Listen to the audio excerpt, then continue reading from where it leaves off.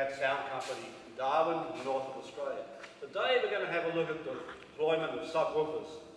See it here, PV's QW218s.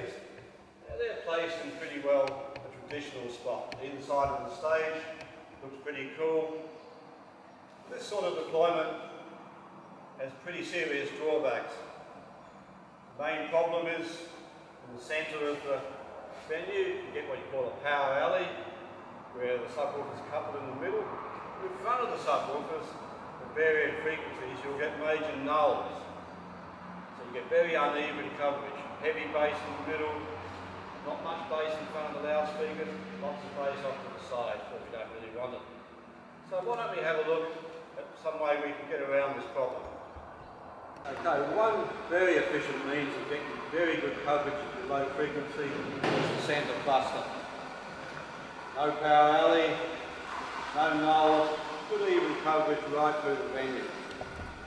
Now, there is one minor drawback you have with this setup. You get a lot of low frequency spill back onto the stage. May be good for heavy metal, but for most genres of music, not really desirable. There are ways and means we can fix this problem, and this is called an end-fire array. The purpose of this array is to eliminate a large amount of low frequency feed behind the subwoofers. We'll explain to you how it's done.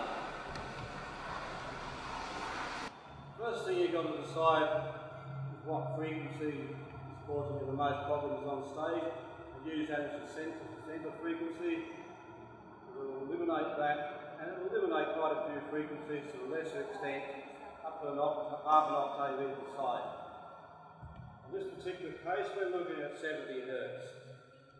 Now, 70 Hz requires a distance of 1.24 metres from the front of this loudspeaker to the front of this loudspeaker. Now, what we're going to do is we're going to delay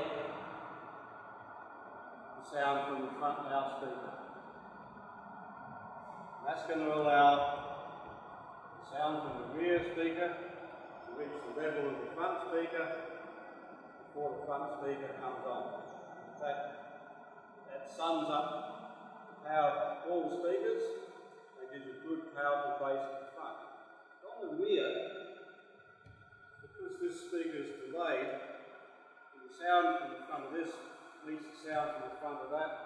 Depending on the wavelength and the distance you selected, you'll almost eliminate all the frequencies that you don't want at the back of the subwoofers. Now in this particular case we said 72 Hz. So if we look at the speed of sound, it's rather hot weather here, 30 degrees, and 249 metres a second the speed of sound.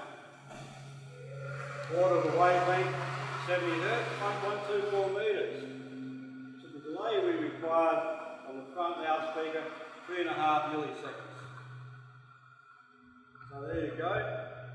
There are other ways of doing this to get even more ejection from the rear. You actually delay the rear speaker. Very, very effective, a little more effective in eliminating low frequency from stage, but it does give you a little less power at the front. So today we're going to use the end-fire array.